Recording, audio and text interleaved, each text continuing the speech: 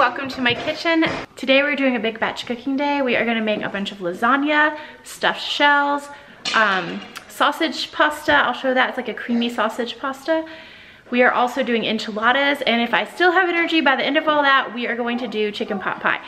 The only reason I say if I still have energy is because I need to make all of the pie crust, and I would need to make a lot of pie crust in order to make enough for as many chicken pot pies as I want to make. So we shall see if I get to that part. We have all of our ingredients out. Grace is already working on shredding chicken for me. I'm about to fill pots with water to boil the pasta and go ahead and getting that. You okay?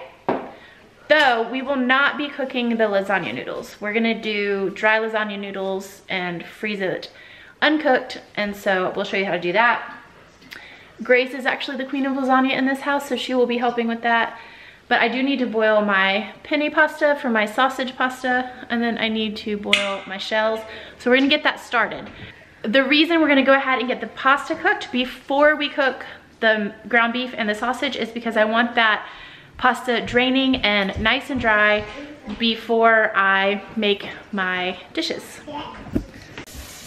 Now, when I'm doing big batch cooking, I do like to multitask, but my brain needs to basically work on the same things.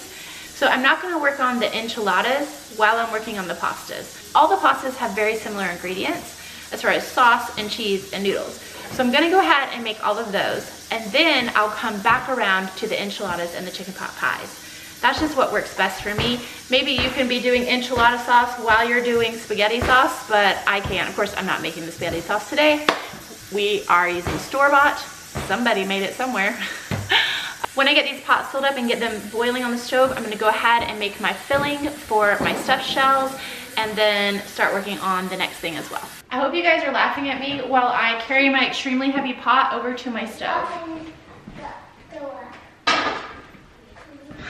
You know why? Oh yeah. Grace, why do I think everyone should be laughing at me? Because you have a pot filler. You guys. Here. Because I have a pot filler. What am I doing? Put it right into the perfect kitchen for batch cooking. I know. Well, at least I have a whole other pot to fill. Look at these babies. Is it loud? Truly, your favorite play spot is back. Grace is working on chopping up this chicken for the enchiladas. I'm gonna fill this with water and start turning it into broth. And like I said, this is my first time using one of those roasters, so I'm not sure how long it takes to make broth in one, but I'll just Google it real quick and see if I can find the answers. What do you think about that, Wilder? I'm gonna make a whole bunch of broth. We have our roaster filled with water, and now I'm gonna add a couple of tablespoons of vinegar to make bone broth. That's probably plenty. It's quite a bit of water in there, but that should be enough. And then I'll add some salt here in just a second when I have two hands free. I was reading to cook it at 250 for 48 hours. So my question is can you leave a roaster on like you can a crock pot? I'm gonna have to look that up too. I'm sure you guys know. A lot of you guys have been using roasters for a long time, but this is my first adventure in an electric roaster. And it's fun. I like using it. Turn it around, remember to keep it safe. Always turn your chairs this way. It just makes them a lot safer for kids using them. We are gonna put a bunch of chopped spinach in our stuffed shells. And so Brighton is going to open these packages for me and squeeze all the water out and get that going. You ready? Yeah. Grace still diligently working on the chicken over there. I'm gonna hopefully get this pasta thrown in here now. Now, one thing I'm gonna do differently, I am not going to make these all the way. All I'm gonna do is stuff them, flash freeze them on just like a flat pan, and then we'll throw them in freezer bags. That way I don't have to use as many 9x13 casserole dishes, taking up space in my freezer. This will take up a lot less space, and it's still very easy to throw it together for a dinner or for a lunch. So say like Grace loves pasta, and say like I'm not around, or we're busy and she wants to grab some lunch and we're doing something else, whatever. There's a million reasons why someone would just grab a few out and heat some up for themselves with some pasta sauce and cheese on top. So keeping these very basic saves space, but it also makes them more flexible about how you use them. Grace just asked me a great question and I realize y'all may not know. I just said I'm going to flash freeze them, but basically it just means you're not gonna freeze them all the way through. You're just gonna freeze them till they're hard enough to like put up to where they won't fall apart or stick together, kind of like you would do fruit. Whenever you freeze fruit, you do the same thing. You lay them out, not touching on a flat baking sheet, and then you freeze them just for a little while to get them nice and hard and solid enough to not stick together. That way they're easier to get out of the bag. Same with these shells. Okay, pot number 1 is ready. What I like to do whenever I'm cooking a lot of pasta is I go ahead and open everything up. That way it's all going in at the same time. When you have this many boxes, it can take you a minute to get them all open and poured in. And this way everything's getting cooked at the same time. Okay, that was 6 pounds of penne pasta for the creamy sausage pasta that I'm gonna make. One thing is that if you were going to bake a pasta, whether you bake it now or you bake it later, after you've frozen it, you want to make the pasta al dente, so you want to undercook it just a little because it's going to continue cooking once you put it in the oven to bake, now or later, either way. And I'm sure many of you are wondering why I'm putting the lid on. I just do that to bring it quickly back to a boil. I'll take it off as soon as I see it start to boil again. Though I'm sure I'll also forget and it will boil over. Right, and it's finishing up on that spinach for me. And then Grace finished up the chicken, so we're gonna get this covered and thrown in the refrigerator. So it's gonna be a little while before I get to the chicken. Just a second, please.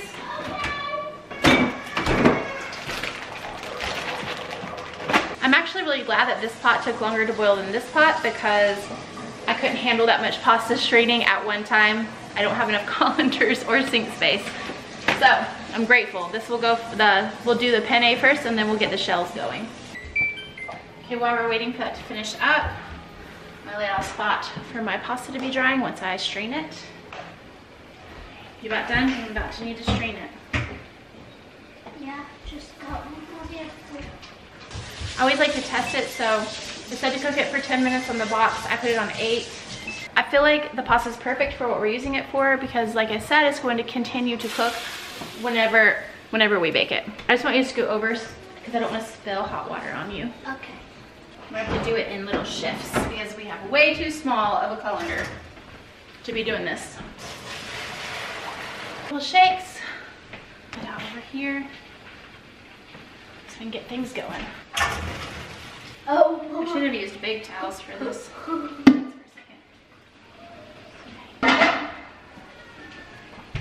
Good job.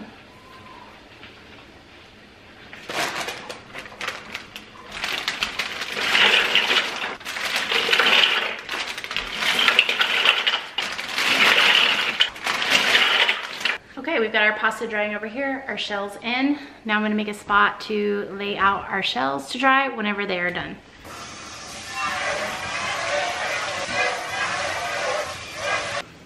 While we're waiting for the shells to cook, oh, see, I told you that would happen. I never remember.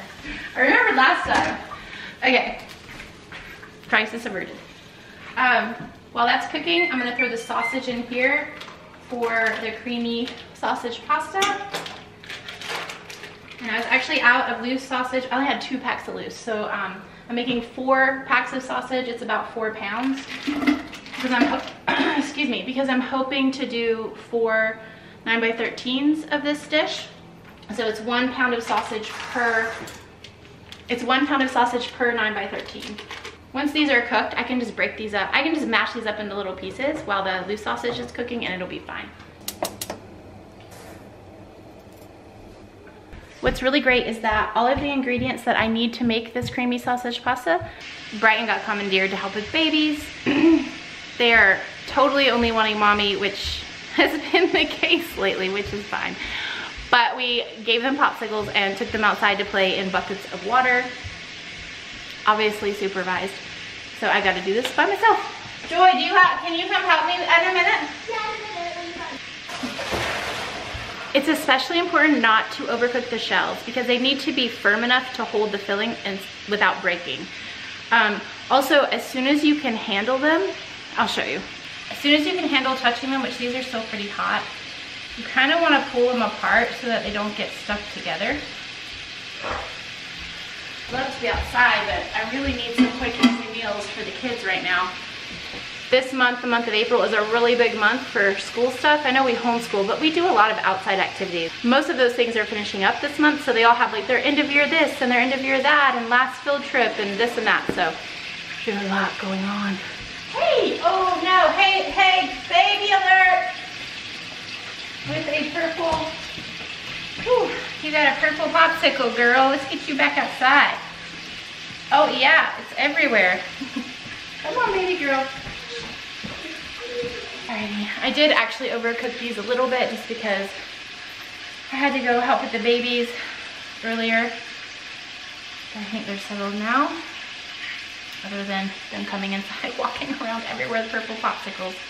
I may just have to make these into a casserole, so many of them are broken. It's so funny to me whenever I'm filming something like this and I'm like, it's really important not to do this, and then I do that thing. And then you guys get to see firsthand why it's important not to do that. I'm trying to think of how I can creatively fix this. I think what I'm gonna do is pick out the ones that are shells because I would really like to have some frozen shells in the freezer. I messed up. Really helpful. Yeah, but here's what I want you to do. I want you to sort these very gently. Yeah. I'm gonna go ahead and get the filling made and we can get to work on this.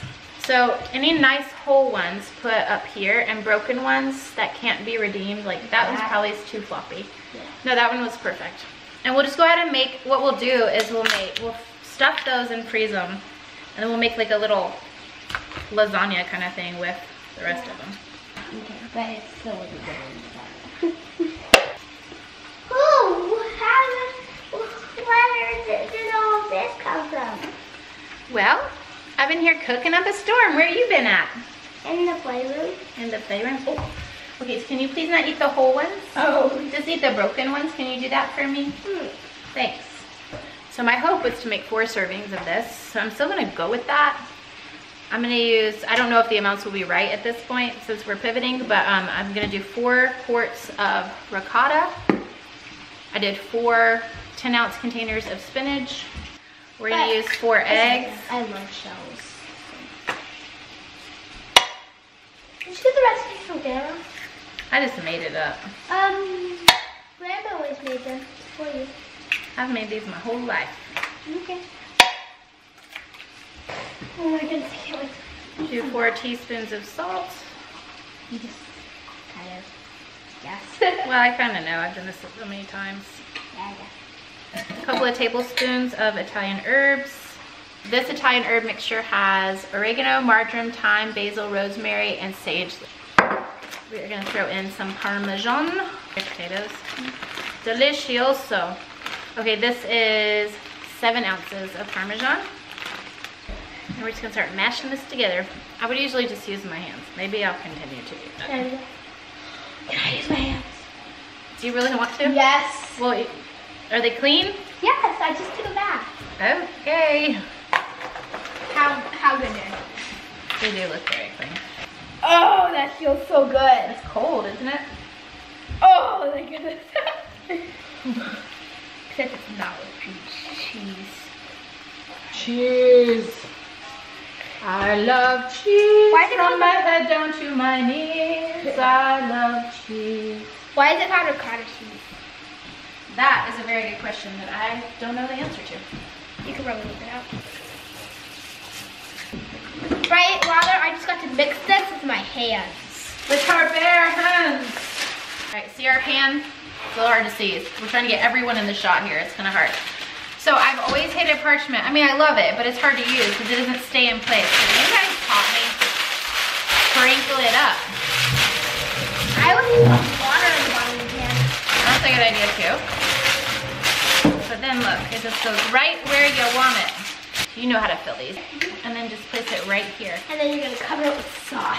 No, I'm not. Oh, you're not? I'm gonna freeze them Freeze it individually, and then we do can it. just make them as we want to. You know what? It's almost dinner time. That's why you're hungry. What's Let me the get supper? lasagna. Again. Yep.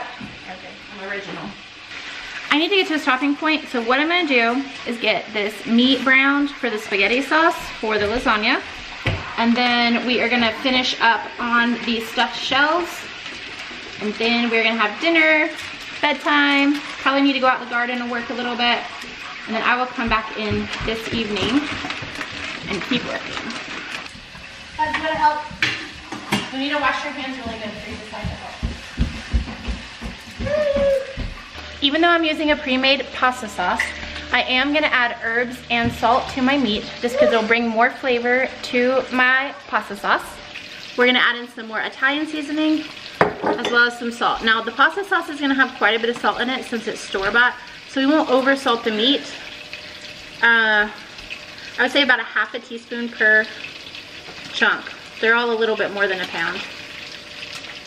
Also the mozzarella and the Parmesan that we will be putting, and the ricotta that we will be putting into the lasagna will also have salt in it, so we just don't want to over salt our food, you know?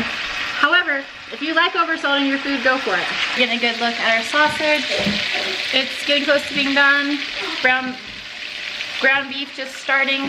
I'm gonna go ahead and put together this pivoting pasta casserole, I don't know what to call it. The way I like to get jars open that are difficult to open is I just bang them on the side. Oh, it already popped. It'll pop them and it just opens right up. No big deal. So I'm gonna do a layer of sauce just like I usually would. Okay, I'm gonna layer these. I'm not really sure how well this is all gonna go down. But if we have plenty of toppings, it should be okay. This will be interesting. Like how close together should I put it? Should I stuff them close together or give some space? I'm using these broken. Okay, so I did one layer, kind of pretty much smushed together. It's like you're not really gonna be able to spread it out like you would lasagna. Mom, today we're gonna eat a whole bunch of stuff. You think we're gonna eat all this? Yeah. We're not gonna eat all this today. These are Mommy's, we're gonna have these frozen meals this month. Mommy's got a bunch of potlucks she has to bring food to. We've got a lot of busy evenings coming up, so I just wanna be prepared and not be stressed about food. Okay. These are nice and filled. I have to say, she did a wonderful job. Go ahead and flash freeze those. That's really pretty. Good job.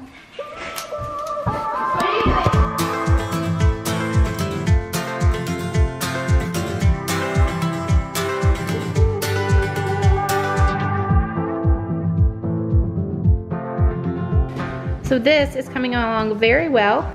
I think I have a name for it. Not pivot pasta, but that would be fun. But we could call it deconstructed stuffed shells.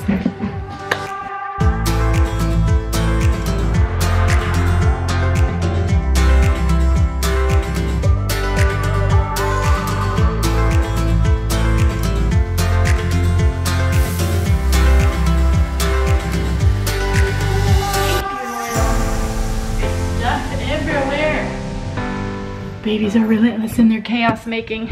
I have these two ready. I'm not gonna cook them. I mean, it's basically already cooked. What I'm gonna do is put parchment down on top. I'm gonna wrap these a couple of times with aluminum foil all the way around.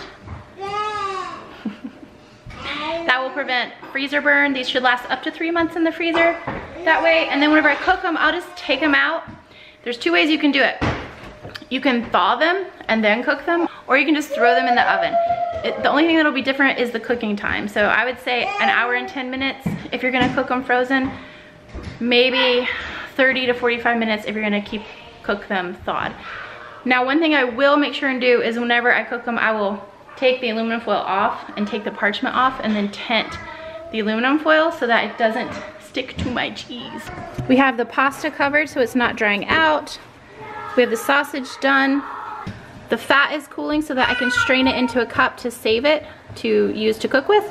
Sausage fat is one of the best things to make biscuits and gravy with. We have the ground beef browning, and I'm gonna hopefully take, can I take 5 minutes and do the dishes? Can I? It will make it a lot easier for me when I come back later. Okay, this may or may not be happening.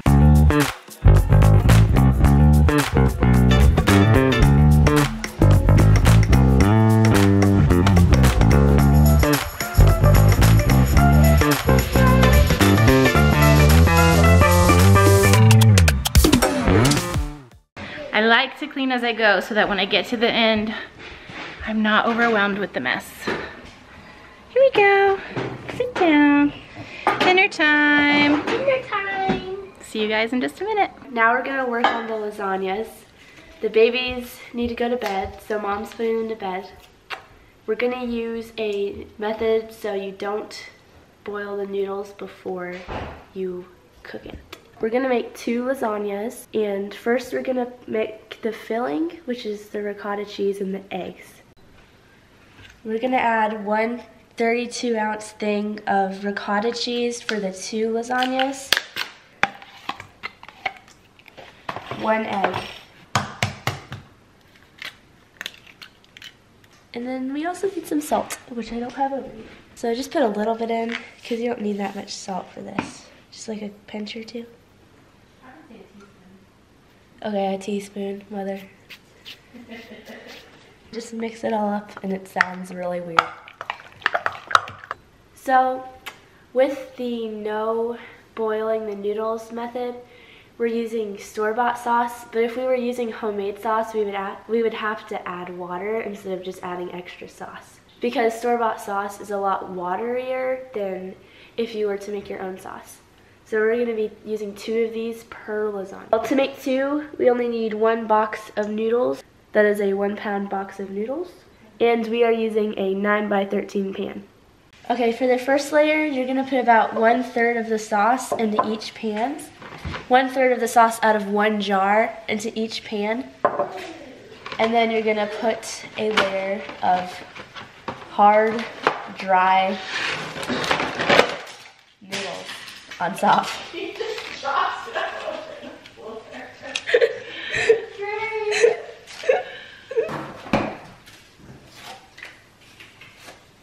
For your next layer, you're going to get your ricotta cheese filling and put about 1/4 of it on top of the noodles. Take this rest of this tomato sauce in this jar and put it on this one.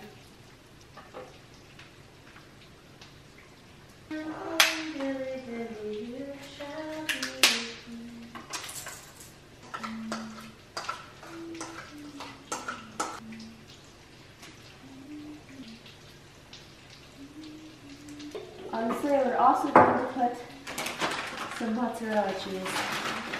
Just a big handful of it. Just put it all over it.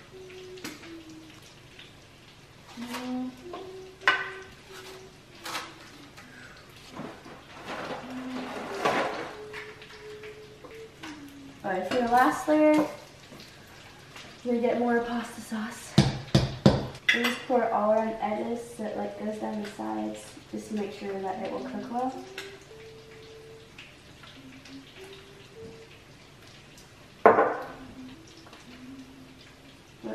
Yeah, I won't use all of it. About 2 big handfuls. Grace kindly made the lasagna for me, but I was sitting right here and I still didn't even realize that she had not put the spaghetti sauce in with the meat. But we'll beef these up a bit. Ooh, that's what we could do. I'll just go ahead and add beef right here on this layer. Then we'll do noodles, sauce, cheese, problem solved.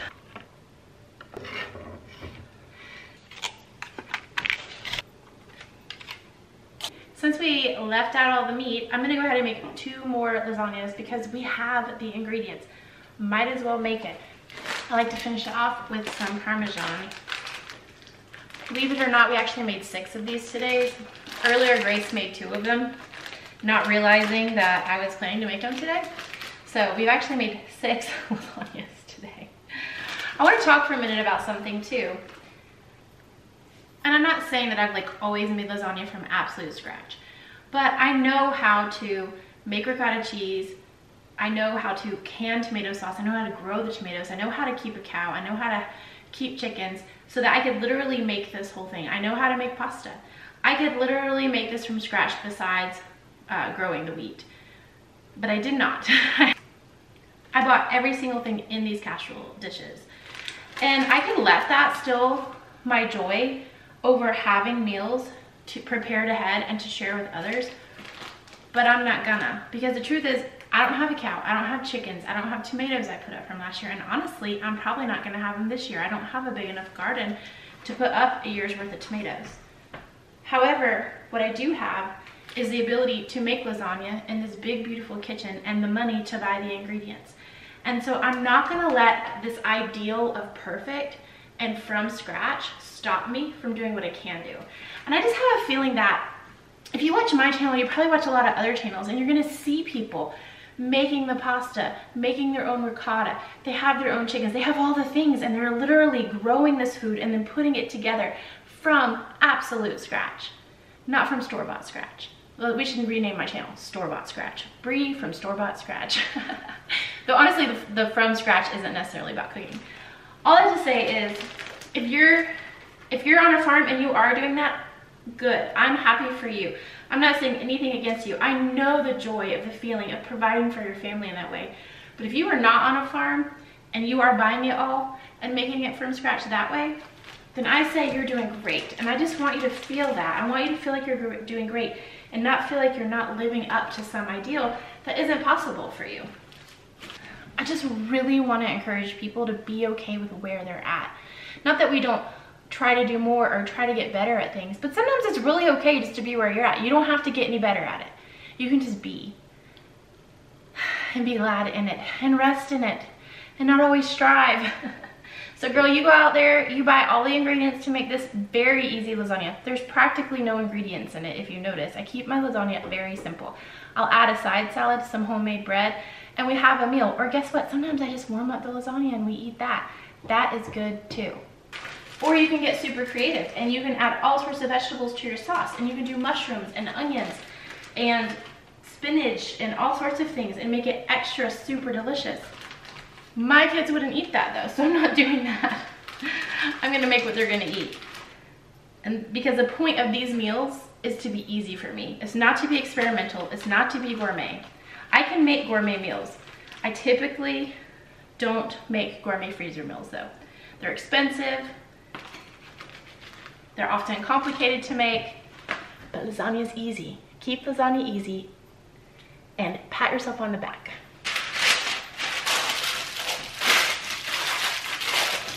I don't know if I got the energy for enchiladas tonight, y'all. I definitely don't have the energy for chicken pot pie, that's for sure. We may have to do enchiladas and chicken pot pie another day. I can just freeze all that chicken that I made. All right, we got 4 pounds of sausage in here. We're gonna add our tomato sauce. You're gonna do 3 quarts of tomato sauce. Didn't even need the butter knife on that one. The reason I'm not adding any herbs or salt or onions is because the tomato sauce already has all of that, and then the sausage has a lot of herbs and spices in it too, and a lot of salt, so it doesn't really need it. You may find that you make this and you want salt. Then what I'm gonna do is, remember all this pasta we made earlier? We're gonna add 6 pounds of pasta to my giant pot here. Is it cooking if you don't make a little bit of a mess? And here's what makes it creamy sausage pasta, is you're gonna add heavy whipping cream or half and half to your sauce. All right, we have our pasta all mixed together, creamy sausage pasta. Now I will say, if you have a lot of sausage, add more. It is so good when there's a whole bunch of sausage in there.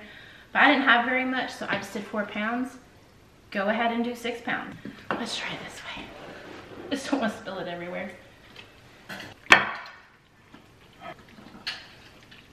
All right, 4 more done. This last little thing I like to put on top does make this dish more expensive, so you don't have to do this. You can just use shredded Parmesan. You can shred it yourself, you can buy it shredded. But I like to buy the fresh Parmesan because this is already like a really creamy dish. So having those like clumps of fresh Parmesan on top just kind of takes it to the next level and makes it a little bit more interesting than just baked pasta. And I wish the kids were still up because they would have so much fun putting these on these casseroles.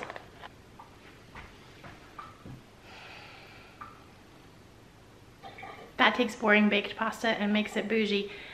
If you want to even up your game, go out into your garden and pick yourself some basil, or go get you some from the store or from your friend that has too much, and put that basil, like the last little bit of cooking time, put that basil on top and let it just kind of melt down into that cheese. You will be taking simple baked pasta and seriously making it something gourmet that you could even call fancy. Whew, guys, I don't got it in me to do anymore, but I did make 16 meals today, so that's pretty good. Not counting all this broth cooking here. I'm interested to see how much it makes, because I don't actually know how much fits in that Nesco roaster. I'm gonna get all this stuff wrapped up, get all this stuff in the freezer bagged, remember all of our stuffed shells. Then we will get the joy of seeing how much food we made today. That's always incredibly satisfying. I will be getting this kitchen cleaned up, because I don't care what time it is. If I'm not totally dead on my feet, I'm cleaning my kitchen. I cannot function in the morning with a dirty kitchen because I have too much to do. So I just use the parchment to keep the aluminum foil from touching the food. And when I go to bake these, I will actually take it all off, take this off, and then tint the aluminum foil on it so that nothing sticks to the cheese while it's cooking and melting. So we don't want all that delicious cheese on our aluminum foil, and we don't want our aluminum foil touching our food.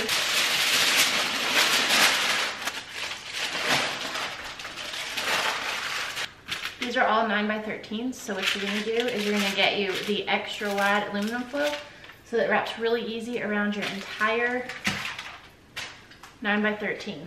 Now you don't have to do this, but I like to add the lid that comes with the 9x13s if yours came with those. It just adds a little extra measure of protection from freezer burn.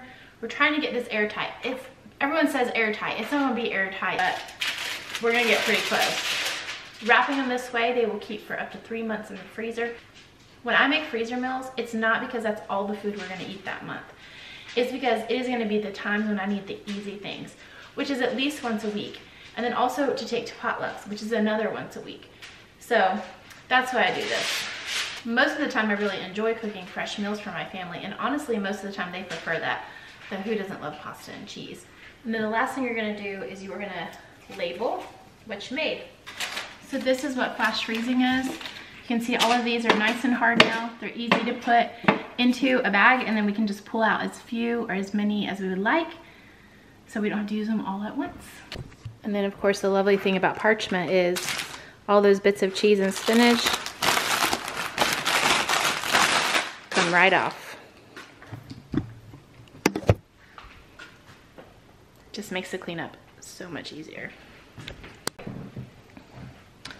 Another tip is I put these on a sheet pan, and I can pick up 2 at a time. Okay, and there you have it. A little peek inside one of my freezers. This is one of 4. I've actually had a whole bunch of lard I need to render. And then we have all these dinners here. This is some breakfast and the last of the dinners. Then I have another freezer that has a bunch more breakfasts in it. So I asked the experts on the internet. They said, yes, you can leave your roaster on. I don't know what the actual company says. This is just what folks been saying. So I'm gonna turn it down probably to warm.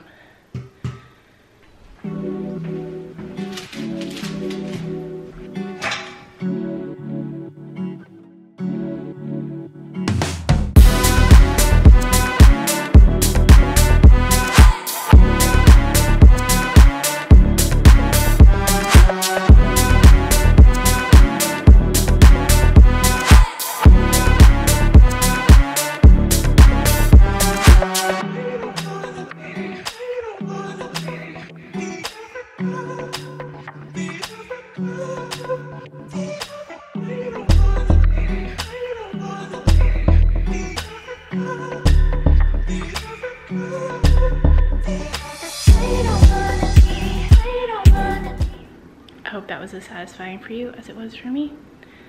It's late, but I'm going to bed tired, happy, and ahead, which is awesome.